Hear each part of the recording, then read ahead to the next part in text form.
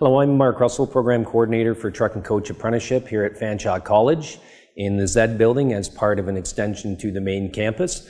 We are standing in the northeast corridor. Directly above me is an exit sign leading out into the parking lot. Behind me is the truck shop entrance doors allocated as Z1089, 1 being the number on the main floor. And if it's allocated with a 2, then it's any of the classrooms that are on the second floor. You can see on the truck shop door, there is a notice based on PPEs or personal protective equipment that we need to adhere to when we're navigating through the truck shop into the different lab areas. So no food or drink is permitted beyond this point. Safety glasses are mandatory. Clear vision only or yellow vision for enhancing with fluorescent lights. And again, you should, depending upon personal preference and the risk, you should be wearing hearing protection if need be. We also have to wear green patch safety shoes to make sure that our feet are completely protected. So we're going to take a look at the truck shop and the other labs within the truck shop. So we'll navigate through that as we continue on.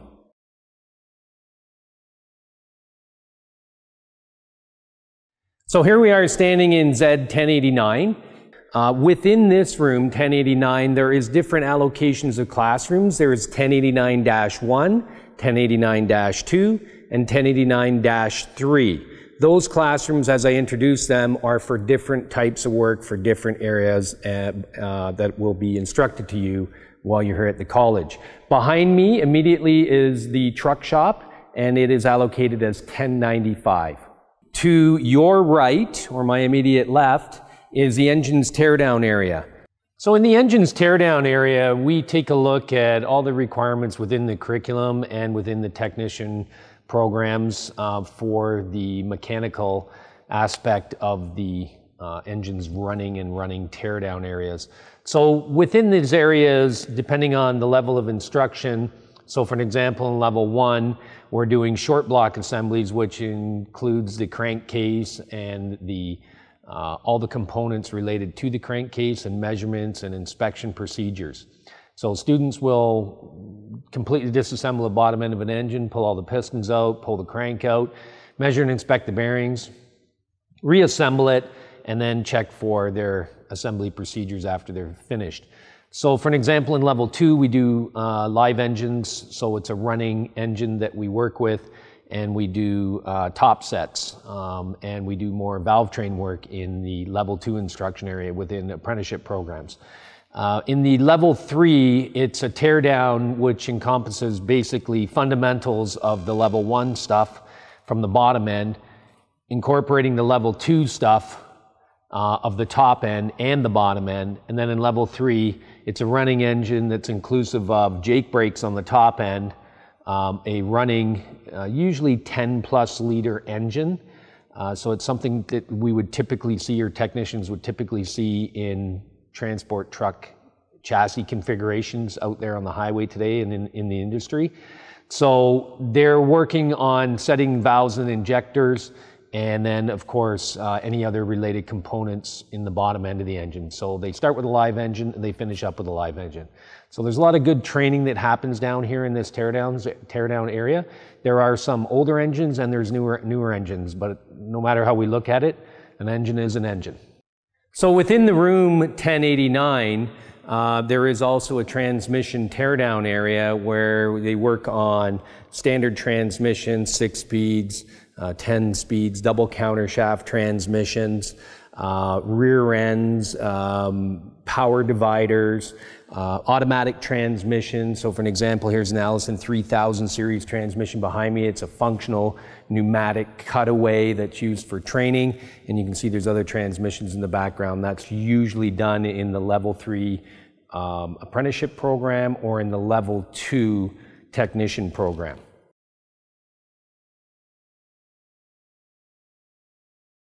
So the orientation of this classroom, Z1089, is the hydraulics lab. So we'll go ahead and take a quick look at the hydraulics lab. So now within the classroom 1089-1, which is a hydraulics lab, this is where hydraulic related lab work is done on interactive training boards. There is also the element of doing repairs on hose ends and application of the different types of ends. We also do pneumatic training in here also as part of the curriculum in the truck and coach program. So this lab is set up for that particular style of work.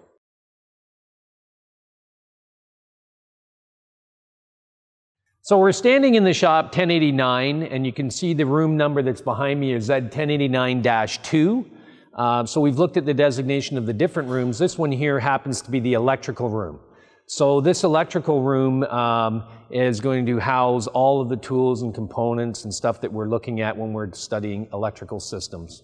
Let's have a look. So now within the electrical room here, 1089-2, there's different things that we have in here. For an example, the demonstrator light board, so we can do some training on here to take a look at series and parallel circuits, and then hooking up different lighting, for example, incandescent light bulbs compared to LED light bulbs, and how the power differences are there based on the resistance within that circuit. There are different training boards within here also. We do have a cabinet within this room and in 1089 that houses all the meters and test equipment that we would use for doing any requirements within the lab setting. So this is the home base for the electrical, and then we go out and work on the chassis, or we do bench work here, working either on the boards, on breadboards, on components, or even maybe disassembling alternators and then retesting them on the alternator test bench. So we have an alternator test bench that does output testing on it, so we can determine whether an alternator is any good or not before we start with it, and then of course test it after we finish. And one of the things that I like to ensure is that if we start with a good component and it's functioning, that we end up with a good component and it's functioning. That ensures that the student repaired it correctly and understood what he had done to make that component function again.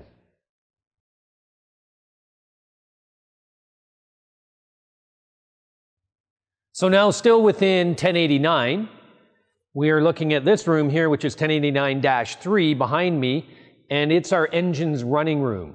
Okay, so within that engines running room, students will be doing running engine practice service procedures. So let's go have a look. So now within 1089-3, the engine's running area. So again, within this running area, students will be working on different things like doing top sets, injector sets, maybe even pulling a head off, doing maybe cam timing, depends on where the instructor is taking that particular class that day. So behind me here, you can see there's a Cummins engine over here that has a water dyno on it. So we can do dyno testing to determine brake horsepower output, and then we can actually do load testing on it for prolonged periods of time if we needed to do that type of work. In the past, we have done dyno cell work for outside companies that are looking to do research projects, and then we set this room up entirely for that purpose of doing that research and development on that particular product with an engine here that, and again, our facility can support. So within here, there's a lot of different engines, types and styles. There's internationals we have down here. There's Cummins engines down here, Mack engines down here, Volvo engines down here, Caterpillar engines down here. The Volvo, if I haven't mentioned it already, D-Deck engines, right from D-Deck 2, 3, 4, and I think the current one that we have is it's the D-Deck 4. I thought we were into the 5, but not as of yet. So there's a lot of different things that do happen down here. There is overhead rails you can see in the background. The orange rails supply our fuel down here, which is turned on by an instructor. It can be requested by a student. And then when those fuel rails are turned on, the overhead ventilation systems in the background here automatically come on to make sure that we are evacuating any of the gases in this room so that we can all run these engines and still work in a good, clean, safe environment.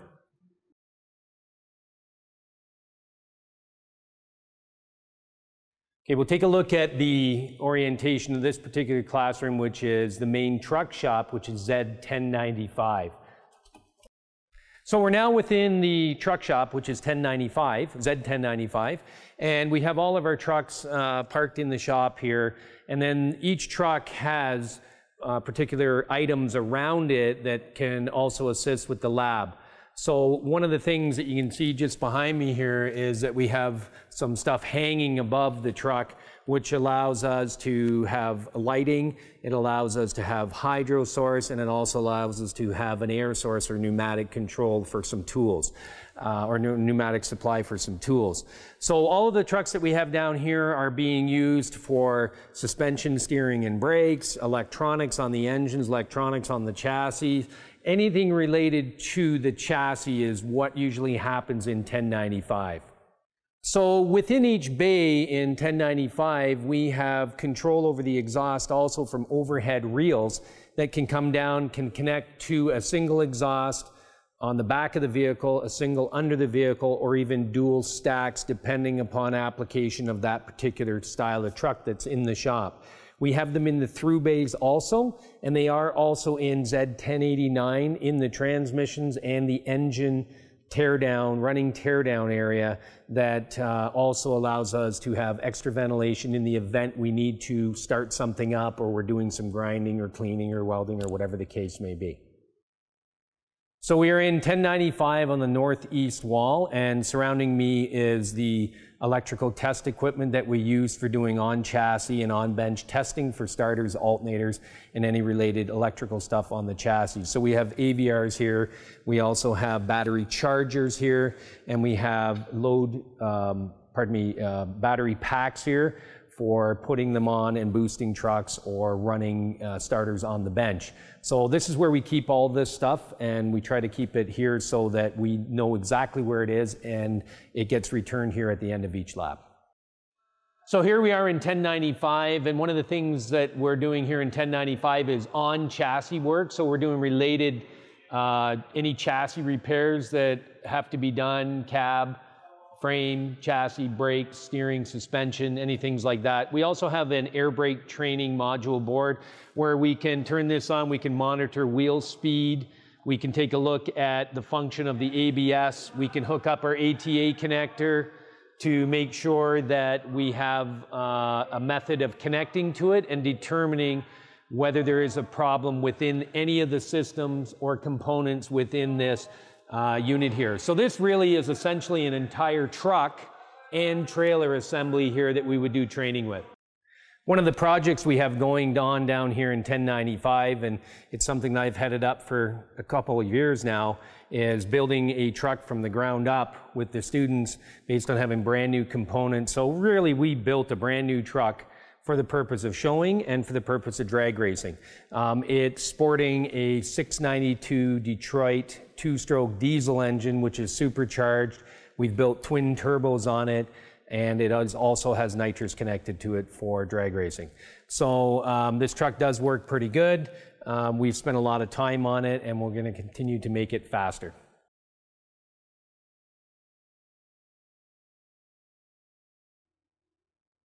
So throughout the truck shop, in general, all the different labs, there is computer stations that are fully accessible to students based on their student ID and their password.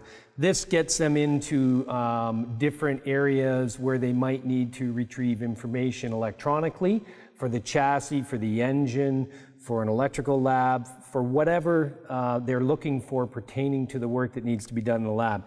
There is usually, in most cases, paper backup information so that it can be found from multiple sources on the computer as well as from hard copies.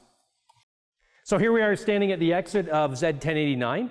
One thing I wanted to bring to your attention also is that anytime we need to have something in particular done here or repaired, or there's a broken piece of equipment or a piece of equipment required, you can also contact Ron Kelly, our truck shop technician and part-time professor here at Fanshawe College, and he'll be more than happy to help you with your queries or questions or maybe even some instruction. So lots of us have skills in various areas and particular areas, so make sure that you overlap with other instructors so that you can get the information you need to be able to be successful here at Fanshawe College. So I wish you very well, and welcome back to the truck shop.